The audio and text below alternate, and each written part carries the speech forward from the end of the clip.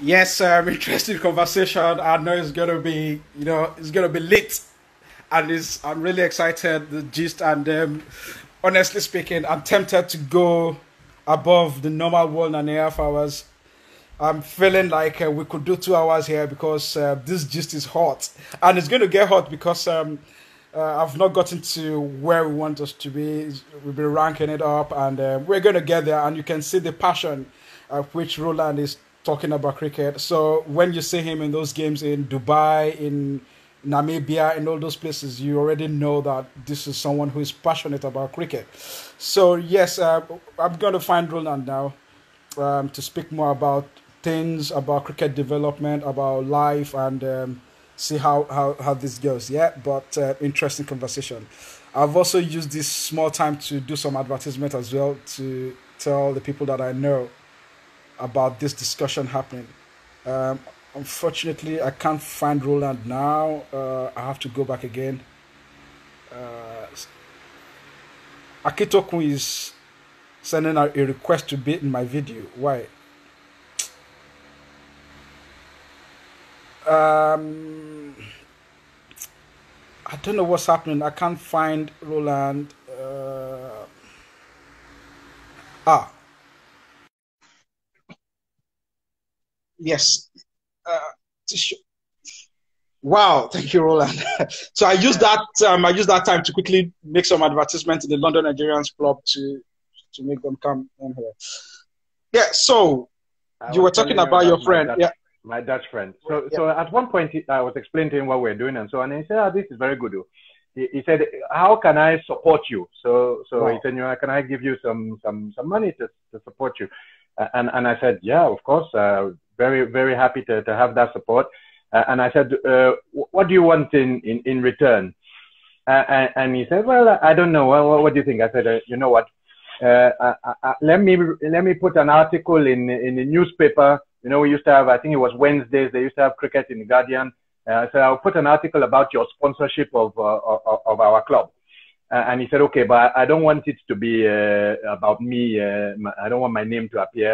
I said, "Okay, so what do you want me to put?" He said, "Well, just say that a company called Big Orange has sponsored you." It's just a name that he made up like that. So Wow. I wrote the article because I was a regular contributor to that page in the paper, and there was an article on that Wednesday about Big Orange sponsorship of Pegukota Cricket Club, and I gave it to him. In fact, he still has it in a frame in his office in The Hague now. He still Wow. has that article. But the interesting thing about it is that I was at a game actually at Unilag at the weekend, and I heard two people in front of me talking.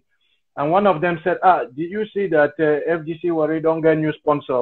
The other one said, yes, Big Orange. I know them. No.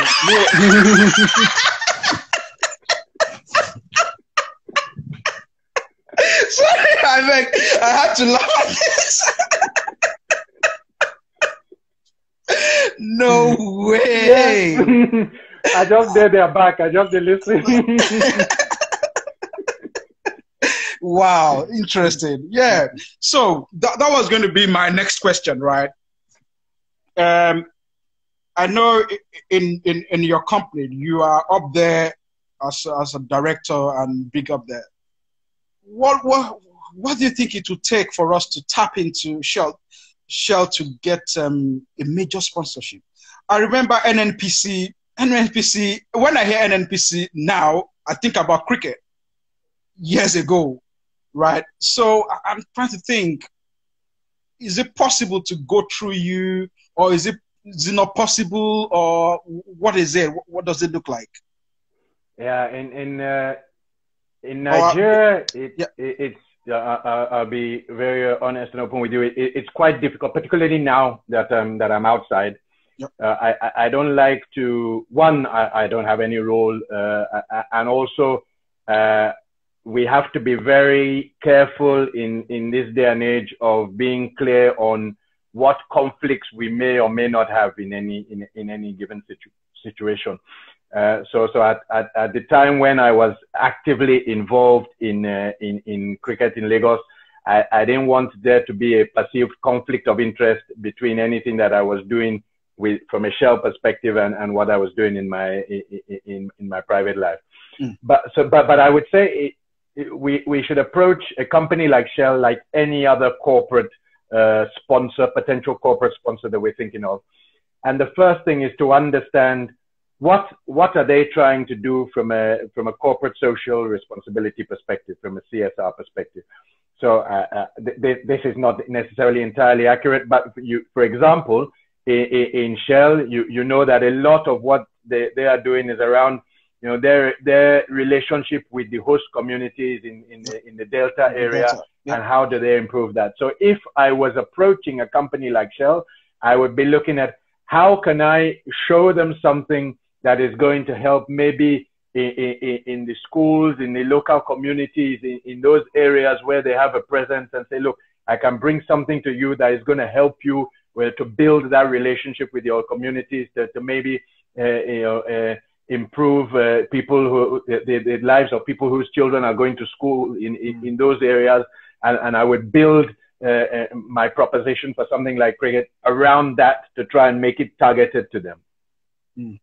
That's interesting, and that's something people have talked about, and yeah, that's a good point. I don't know if anyone in here, endurance, yes, endurance, show you the here, because endurance is part of the board. Now, we've done 6 of your top 11. Now let's go to 9, the next 3. Excellent. Okay.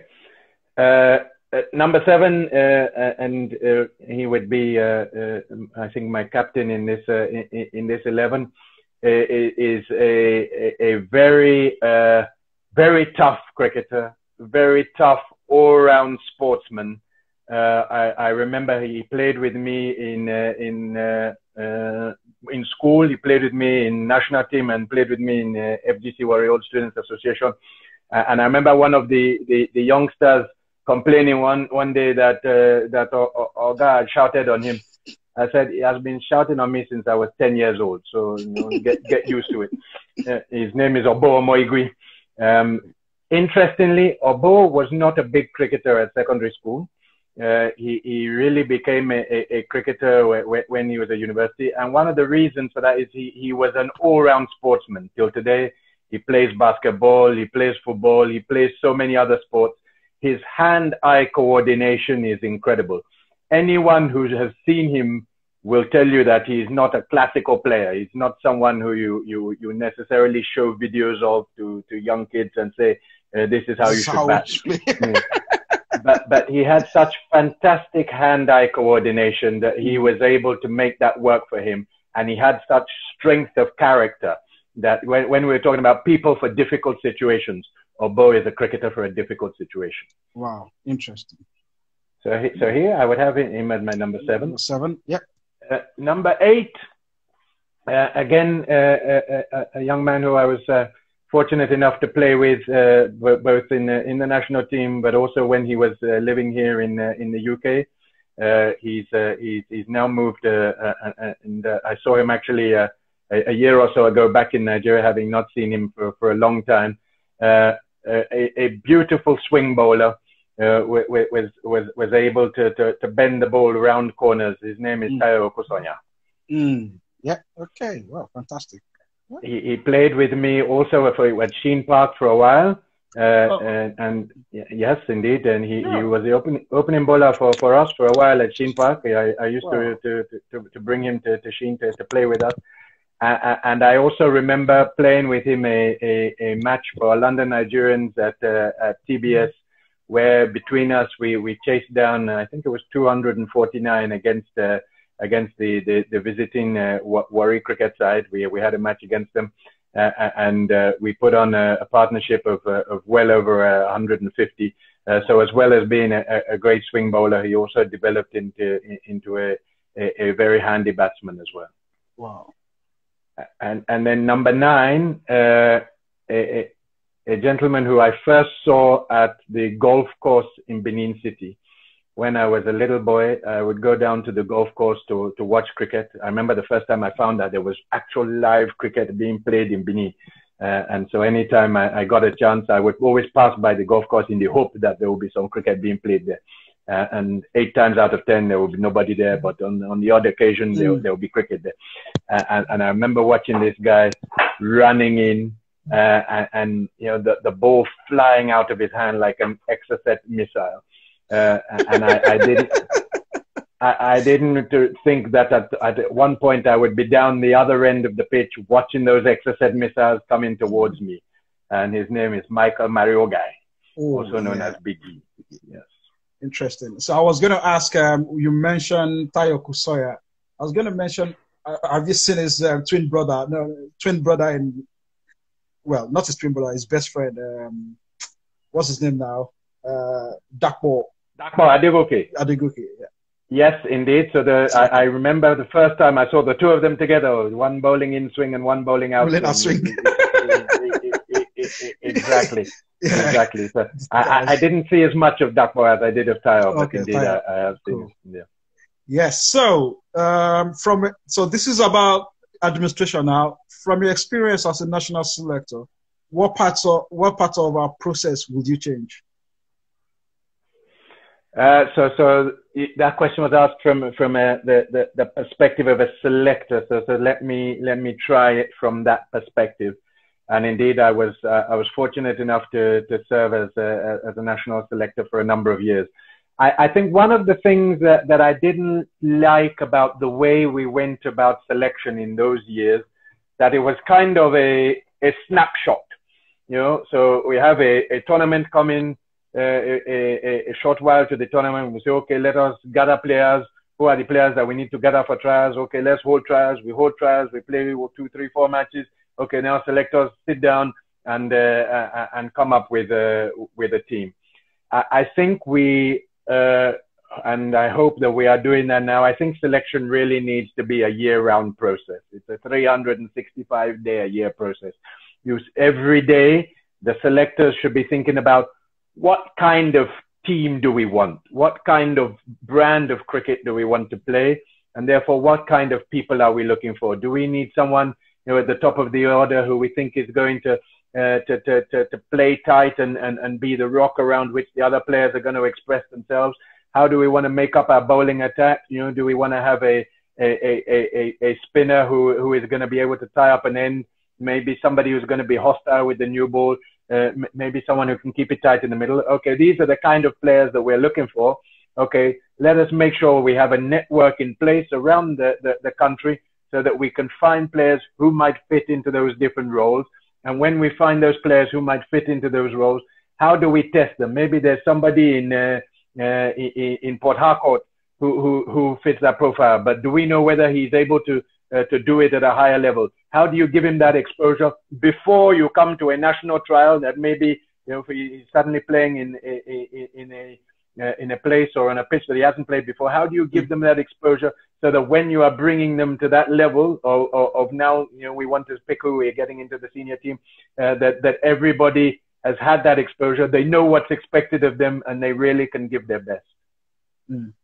Okay, I hope that answers the question for Mr. Tish, the middle stump. Oh, I don't know who this one is. Okay, yeah, that's Tisho. Yeah, that's Tisho. Anyway, yeah, so going to sports administration now, as things are in Nigeria. If you had the opportunity, if, for example, you're the vice president of the country and you are able to change, you know, military rule, military style, you're able to say, this is who I want because you love cricket, this is who I want as an administrator, as the NCF president, right? Just give us 3 people who you think have impressed you over the years in terms of administration, and you think if given the opportunity, they will do well. That's a very interesting question. I heard you asking before, so I knew that I wasn't going to escape it. But it still doesn't make it an easy question, because for 2 reasons. So one is, I think there is something about being a president of an organization, which is even a different challenge from being a great administrator, being a board member, being part of a technical committee. So the presidency is a particular role, because again, it comes down to not only having that vision of where you want to take an organization, but also having the way of aligning all the forces to go in that direction. Yes. So really, it's a very tough job. But I think that from what I have seen, albeit from a bit of a distance at the moment, I would love to see in due course somebody like Uyi Akpata move into that position. Okay. That's just one person. Okay, given an opportunity three. To say, yeah. You said three. Yeah. Okay. Another person who I think if you could persuade him to devote the time and energy required, I think would do a fantastic job. And it's his name has also been mentioned on this show before, so it won't be a complete surprise. But I saw him in action in the Lagos League. I've seen him in action with the Ibadan Cricket Club. I think Femi Sholebo. That's another name that I would give you. Okay. And the third name, I think just for his passion, for his belief in himself, he always says, "Why not me? I can do this. I can take this forward." And therefore, I would see him as someone who I definitely want to be part of my administration going forward. Is the birthday boy, Endurance of Fame. Endurance of Fame. Okay, you think? Okay, oh, fantastic. That's interesting. All right. So we've named these three people who are fantastic, but there is still a challenge, right? How, in your opinion, do we get people of this? How do I say now? People like this. How do we get them into becoming the president? Yeah. And it's an interesting question to ask.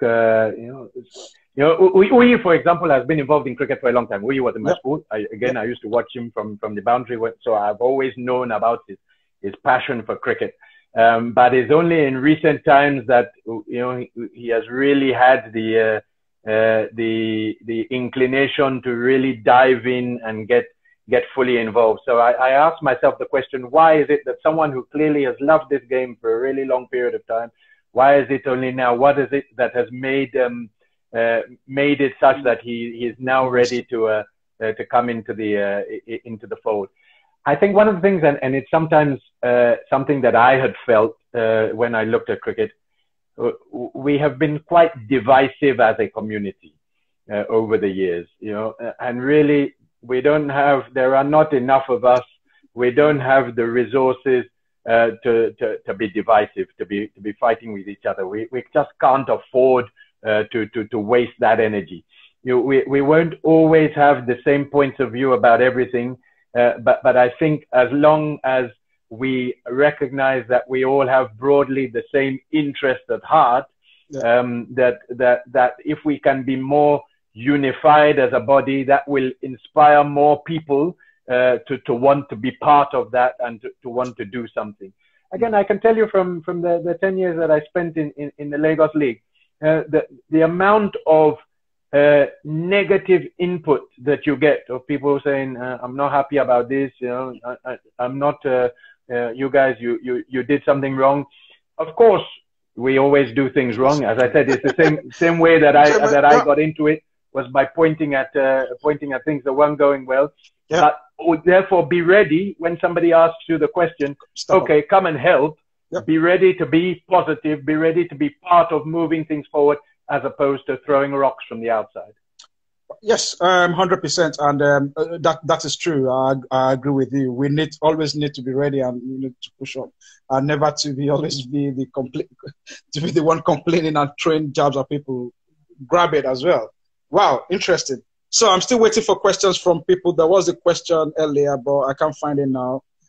Guys, if you've got a question, we have Roland here.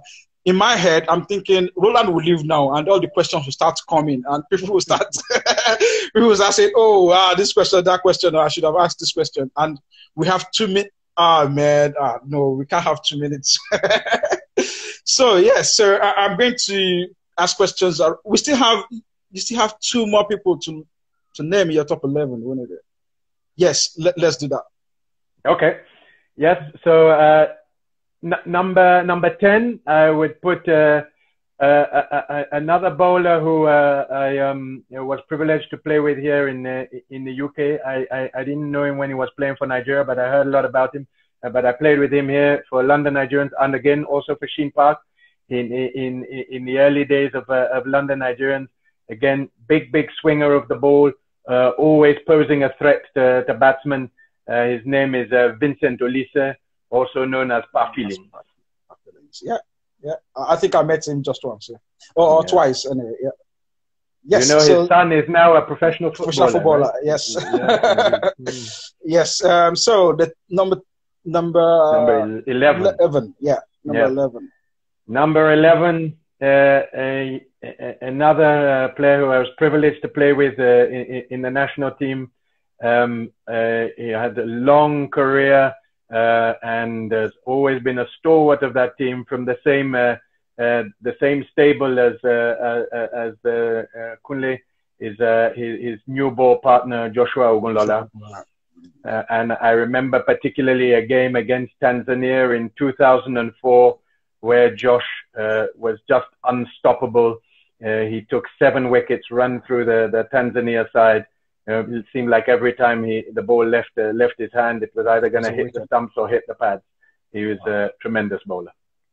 Now, so you have the grace of taking one more person in here. I call the person the water boy. It could be a 12th man. It could be someone you just love in your team. And yeah, so who will that person be? Yes, I thought a bit about this one, but. Someone who, in the years that I played in Lagos with the Federal Government College Royal Students Club, was always did a job for me. Could always be called upon, whether on the field, off the field. Even till today, I know when I go to Lagos, if I call him, that he will come and he'll be ready to see me. Is actually the man known as Ape Junior, Frank Omozejeli. Wow, someone has actually said that here. All right, that's interesting. Wow. So one question, I don't know, from my end, I have one more question. And if tomorrow you are called to say, Roland, we have an opportunity for you to become the NCF president, will you take it? No, let's assume you're retired from work. Yeah. Okay. Let's assume that. Let's assume that.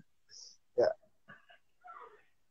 Do you know, it's a difficult question. I think the answer is no. Wow. And let me explain why.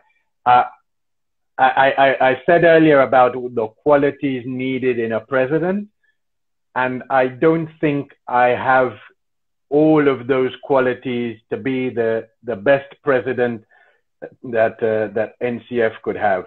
I think I could very much, and I would love to, if I didn't have to earn a living to pay school fees, I would love to be part of the leadership of Nigerian cricket. I think I certainly have a lot to offer, but I think the statesmanship required of a president, the ability to sort of align different interest groups.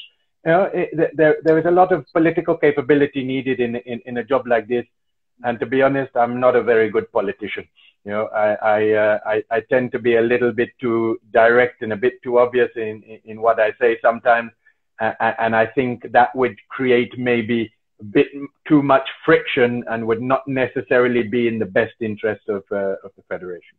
Yeah, this is quite interesting because normally people would either say, of course, good job, but yes, and you're right, and that's a valid point. Yes, I'm still waiting for questions. I don't want him to go. That's the point.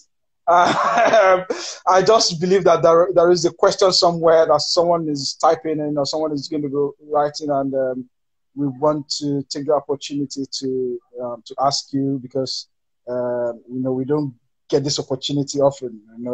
If to say they know, then no say. Now, what's happened when he goes out? Yes, but I think there are no more. So there is this middle stop asking, would you be able to find some time to pen a few articles for us? Yeah, I'm sure I can find time to do that. Yeah, oh, indeed. I used to do a lot of, well, not a lot. I used to do quite a bit of cricket writing in the past. One of the things I did actually when I played for Nigeria is that I used to write diaries of my tours, indeed, sort of day by day diaries. Those of you who were on if anyone is on the line who remembers the 2006 tour, and the number of laps of cricket grounds that we did on that tour, I used to start my diary every day by counting how many laps we had done that morning. Is that the Okon regime? Yeah, the Okon regime. And I would accumulate them. By the end of 2 weeks. The number of laps of cricket grounds that we had covered was unbelievable. Yes. Interesting. Do you still have links to those articles? It would be nice to go back and. Do you know? Exactly. I will see if I still can find them. I have a slight fear that I might have lost them along the way, but let me see if I can find them. Okay. Fantastic. I'm trying to find one more question here. So yes, I love this question. Which young player, young cricketer do you admire, especially the current under-19? Yeah, no, that's a great question. So I had the opportunity to go to South Africa to see the under-19 team play in the World Cup. You know, again, you were talking about, how do I manage it? And I'd been to Abu Dhabi earlier in the year. I'd explained to my wife, it's not often that the national team gets to play in Abu Dhabi. It's going to be televised. It's a once-in-a-lifetime experience. I can't afford to miss it. I explained and said, okay, I understand. I came back from Abu Dhabi. I said, well, there's an opportunity to go to South Africa. It's a once-in-a-lifetime experience. No, but you just had a once-in-a-lifetime experience. That was last week. I said, sometimes they come along just like that. Oh God! So I went to. So I was happy. I was lucky enough to go to South Africa and see the boys. Incredible experience for them. Clearly, we played three of England, Australia, West Indies. What a tough group. What a challenge for the boys. And really, you can't expect with the level of input performance that we have. That we are even on the same field with those guys. I said, Ute, this is a miracle. The fact that we are on the same field with these guys is a miracle. So whatever comes after that, take it as a bonus. I know the opening bowler for England in that tournament is in the same school as my son. They are classmates, and I know what he has behind him. He has been a county cricketer since he was under 10 years old. Has been part of the county setup. He has professional coaches, access to bowling machines, all of that he has to come into before that tournament. And we have guys, and so I'm going to come to the answer to your question now. And there's a who I saw on that tour. I'd only seen him once before. I think it was the year before. And I called Ute and I said, where did you find this guy? And he said, we were just doing like an outreach development in Ilorin, and this boy turned up, and we said this boy has something. And then I saw him bowling against England, against county batsmen. All of these guys that you see playing for England are county players, like Ben Charlesworth. All of them they have county contracts. And indeed, Rashid Abolarin is his name, and he rushed in and he hurried those people, and that's the name I would give you. Yeah, this is as you were explaining that, it keeps banging my head, and this is about everything about Nigeria. You have the talent, but the resource to harness the talent or to take it to the next level. In fact, I'm not even talking about the level where they should be, but the next level from that raw talent to the next level. We never find it. What can we do to find that? And that'll be my last question here. Yeah. No, and it's a very good question. I think that the raw talent takes you to a certain place, but cricket is a particular kind of game. You can be raw talent in other games, and I think you will get a lot further.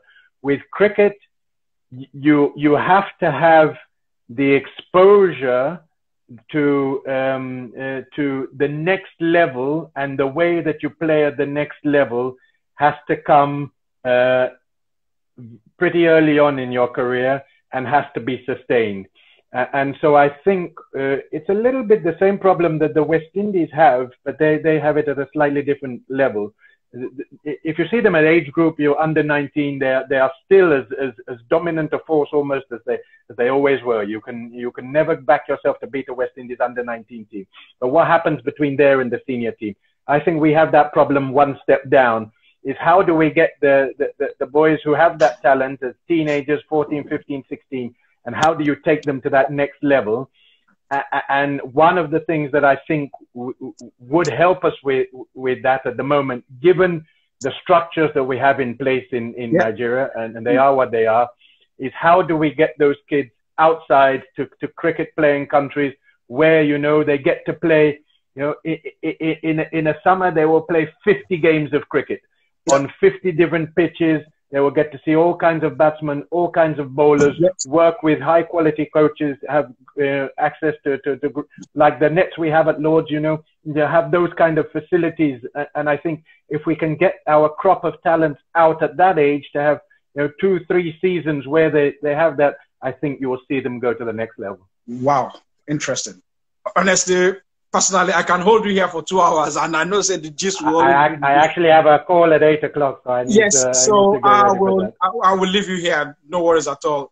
Roland, thank you so much. I'm sure the guys are blessed. They're really, really happy hearing from you, and, you know, you honoring us. We appreciate that. So what we do is we keep these tapes and we play to the young guys again, and we always continue to play so they listen and they continue to grow. So if you go to our website, it's not 100% ready now, but if you go on the website, there is a place where all the interviews are kept and we continue to play. So it's not going to go out there and, you know, just stay. But thank you so much. We really appreciate it.